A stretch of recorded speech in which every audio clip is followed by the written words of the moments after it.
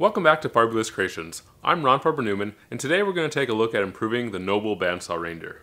If you're a follower of Matthias Wendal, you may be familiar with the video he put out many years ago where he made, in his own words, a cheesy looking reindeer on the bandsaw. While I love the idea of creating a complicated looking Christmas decoration in just a few steps, I'm a little hard pressed to say, hey, that looks like a reindeer. To me, it's always kind of looked like the Grinch had a pet llama instead of a dog and just made do on its way down to Whoville. So, after being inspired by some friends' holiday decor, I set out to make an updated, modern Bandsaw reindeer that looked a little bit more like a reindeer, at least to me. And I'm happy to report, they came out just as I'd hoped. As someone who really loves Christmas, if I contribute just one thing to the woodworking and maker community in my lifetime, I'd like it to be this. At least if I have a choice. That's why I'm making the template for these Bandsaw reindeer available for free on my website.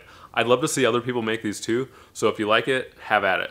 But first, let's hop on in to see how these are made, starting with the inspiration and template development.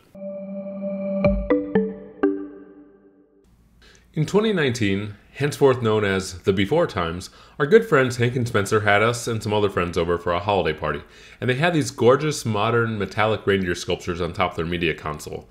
I loved how they looked and found out that they had gotten them from Crate & Barrel. Closely inspecting the vertical line symmetry of the front face of the sculpture, you know, like a normal person does, it dawned on me that I could likely recreate it out of wood using the same technique as the Matthias Bandsaw reindeer, that is, if I could somehow discern its front and side profiles accurately. Getting Hank and Spencer's permission to temporarily dismantle their mantle, I placed the reindeer on the floor and proceeded to take multiple photos of both the front and side to use in said experiment. Full of holiday cheer from our little get-together, I took those photos to my vector drawing weapon of choice, Adobe Illustrator, and placed the photos on their own locked layer. I started with the side profile, breaking the final shape up into two separate parts, the body and the antlers. Tracing the body was super easy, though I did deviate from the profile in the photo in a few places, such as around the ears, to make my profile a little more geometrically pleasing. For the antlers, I decided it would be easier to draw them as overlapping and intersecting strokes rather than shapes, as that allowed me to tweak and nudge the points to more authentically represent the antler profile. After these strokes were drawn, I converted them to outlines and performed a Pathfinder merge command to make them one solid object. To create the smooth swoops and blends between the various tips of the antler, I used Illustrator's corner radius tool to pull the sharp inside corners out to match the underlying reference photo.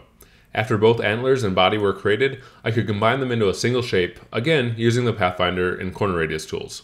For the front profile, and its aforementioned vertical line symmetry, I decided to draw just one half of it, with the plan to take advantage of its symmetrical nature once done. My first attempt at mirroring wasn't perfect, as the bottom vertex stuck out a little far, but once I fixed that and tried again, it was a perfect match. The two halves didn't quite make up the width of my reference photo, however, so I stretched it a bit in the horizontal direction to make the combined profile wider.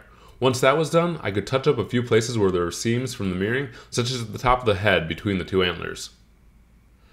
After tracing both the front and side profiles, I made sure both vector shapes were exactly the same height, then created a few horizontal guides to make sure that the features of the reindeer lined up between the two sides, such as at the reindeer's belly and the tips of the ears.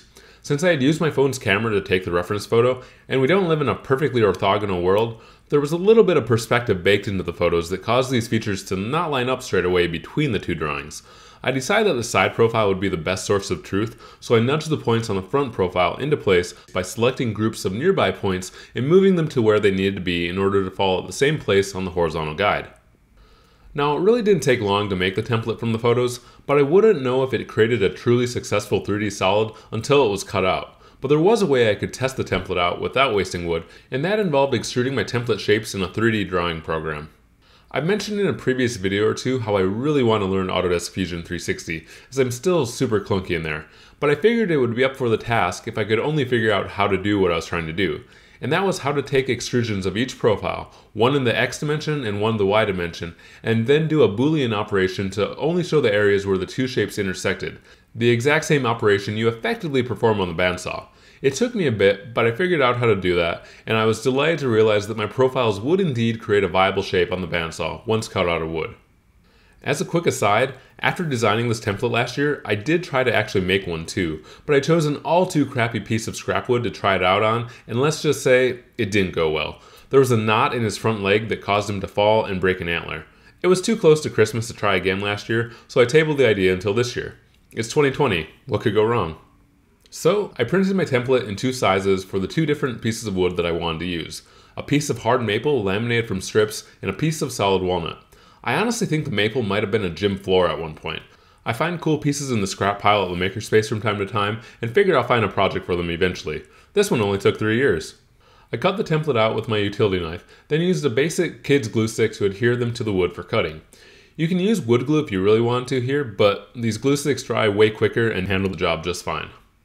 I headed over to the bandsaw to start cutting out the maple reindeer first, when I realized I would have to cut it down a bit in the tail to nose dimension. This piece of scrap was wider than the 6-inch resaw height of my bandsaw, so I trimmed the wood to closer hug the bounds of the reindeer shape on the table saw until it fit the height of my bandsaw.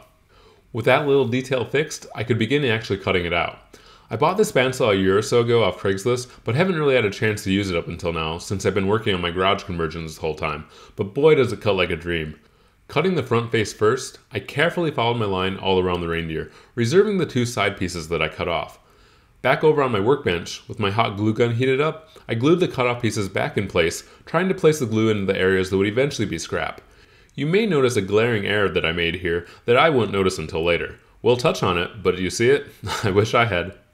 As a quick note, the reason we need to glue the cutoff pieces back on is to provide a flat face to use on the bandsaw table while cutting the other face of our template out.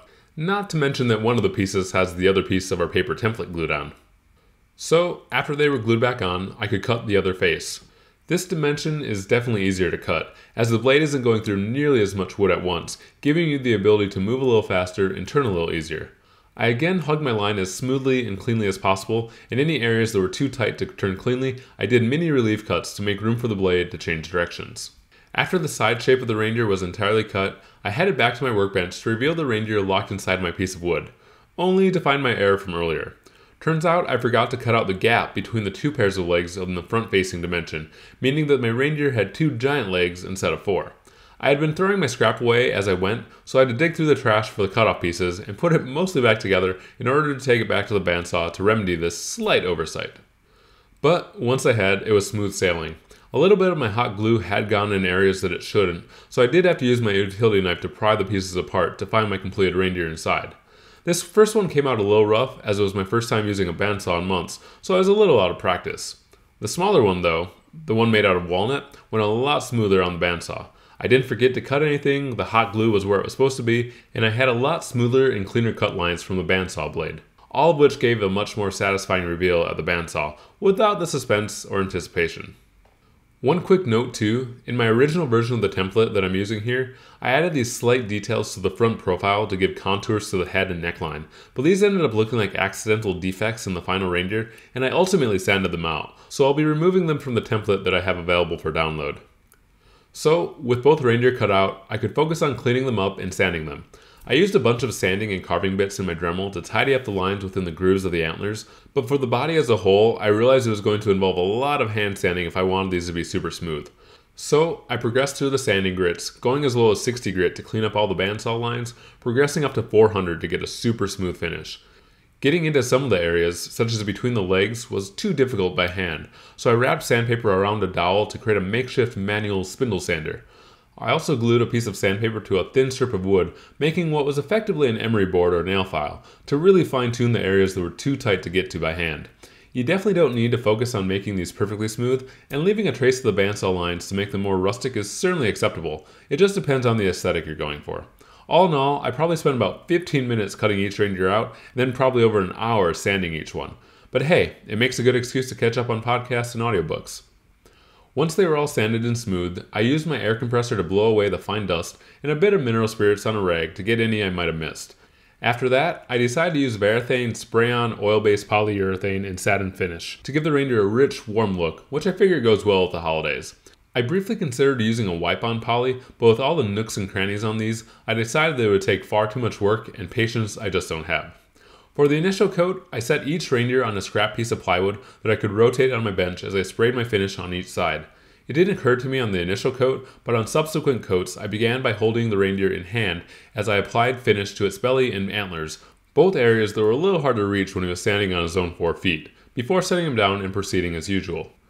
Now my finish game isn't the strongest, and I had some drips after a few coats from applying the finish a little too heavily. Lighter coats are always better. So after my third coat had properly dried, I performed a good hand sanding with 220 grit sandpaper, making sure to level out any drips from the polyurethane. After dusting it off on the air compressor again, I applied a fourth and final coat to each reindeer before they were finally done. And here they are, in all their fancy turntable slow-mo glory. I'm super happy with how these turned out, and I'll probably make a few every year from here on out to get myself in the holiday spirit. I think they would also make a great gift. Hank and Spencer will definitely be getting one for letting me harass their mantle art in order to create my template. So, there you go. I really hope you like these. And I just gotta say, even though I poked fun at his reindeer in my intro, I do want to thank Matthias Wendal for ultimately inspiring this project. Be sure to check out his video too if you want a more succinct overview of the cutting process. He doesn't forget to cut out the reindeer's legs. Oh, and I mentioned that I currently only have 6 inches of resaw capacity on my bandsaw, but there is a riser block that I can get to increase that to 12 inches, which I'll probably do so I can make even larger reindeer for our seasonal collection. But enough asides. Go make one of these Bandsaw reindeer for yourself, family, or friends, and if you post a photo on social, be sure to tag me. I'd love to see these out in the wild. Finally, if you enjoyed this little Christmas project, I sure would appreciate if you gave me a thumbs up. And if you want to stay tuned for future projects like this, go ahead and subscribe while you're at it. Thank you so much for watching. I hope you have a safe, happy, and healthy holiday season, and I'll see you in the next one. Cheers!